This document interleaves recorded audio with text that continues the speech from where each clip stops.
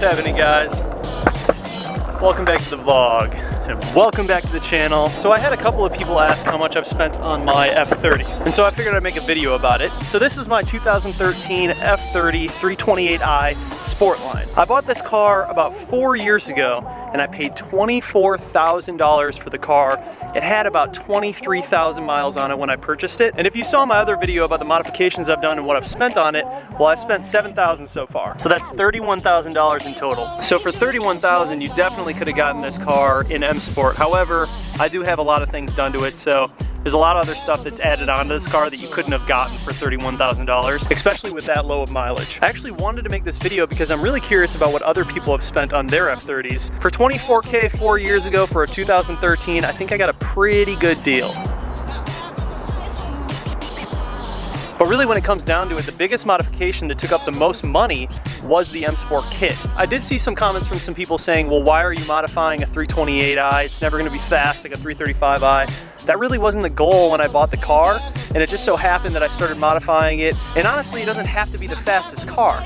I just enjoy the car. It's always interesting to me because people get so wrapped up in their own versions of what a car is worth when it comes to modding. For me personally, I've absolutely loved the process of modifying my 328.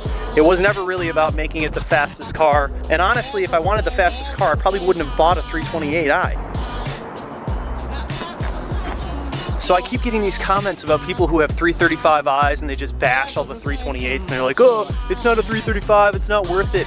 But I mean, people get so wrapped up in their own version of what is worth modifying and what isn't worth modifying. And obviously my build is different than your build. Some people, when it comes to modifying their car, their intention isn't to make it the fastest car in the world. When it comes to modifying your car, really that's an individual experience. And I think people get too wrapped up into what's right for them should be right for everybody else. And really that's the whole point of personalizing your own vehicle. I absolutely love driving this car. I love modifying it, and I love the way that it looks. I think it turned out really well for what it is. So I kind of just wanted to make this video because I think it's important for people to understand that even though your idea of what a perfectly modified car may be, it's probably not the same as mine. One of the other factors is when I first bought this car for $24,000, I didn't have the budget to buy a 335. A 335 would have been a bit more expensive for me at that time. So ultimately, this is what I ended up with. But I'm really, really happy with the purchase so far. And to be totally honest, I have no problem working on my car, putting time and effort into it and modifying it because it's my project.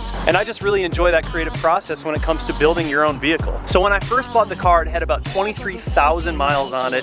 Now, about 4 years later, it has 63,000 miles on it. So that's not too bad for 4 years. So when it comes down to how many miles I've actually put on the car, 10,000 miles per year is actually quite low, especially considering this is my daily driver. And I know people that have put upwards of 20,000 miles on their car per year, which is crazy. So yeah, those are the numbers, you guys. It's a 2013 BMW F30 Sportline. I bought it with 23,000 miles on it and I paid $24K. Let me know what you guys think. Did I overpay?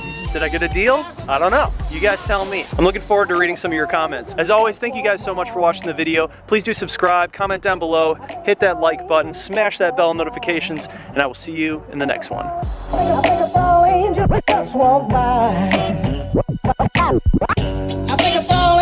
just walk by.